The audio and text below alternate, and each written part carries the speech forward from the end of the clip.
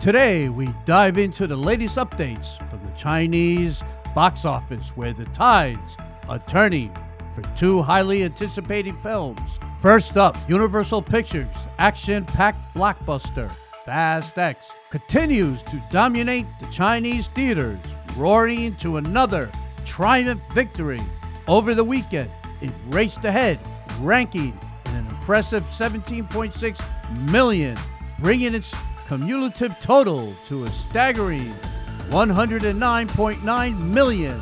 This high-octane installment in the Fast and Furious franchise is undoubtedly revving up the audience's excitement.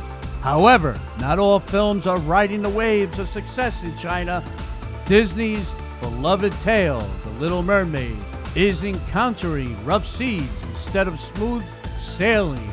Directed by Rob Marshall and starring the talented Halle Bailey as Ariel, this live-action remake made a disappointing splash with an opening of just 2.5 million. It falls far below the usual performance of Disney live-action remakes in the Chinese market.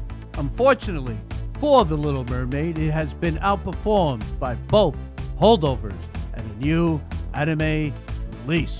The local road comedy Godspeed, which has already been in theaters for a month, collected an impressive 6.8 million, bringing its total earnings to a remarkable 145.4 million. Looking back, Fast X made a spectacular China debut a little over a week ago, becoming the highest grossing Hollywood opening of 2023 with an impressive 51.1 million. However, it experienced a 66% decline in its second week, and Mayoian forecasts its final earnings to fall just below 125 million.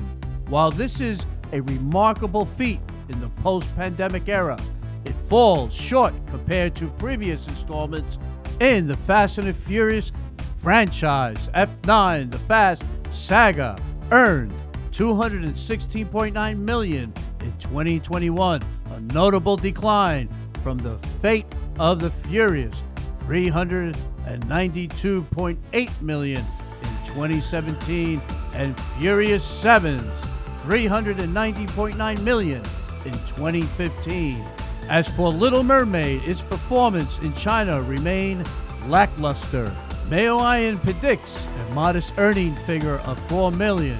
This is considerably low than most of Disney's live-action remakes. Stay tuned for more updates on the fascinating world of cinema and the glitz and glamour and everything else that makes the entertainment industry sparkle.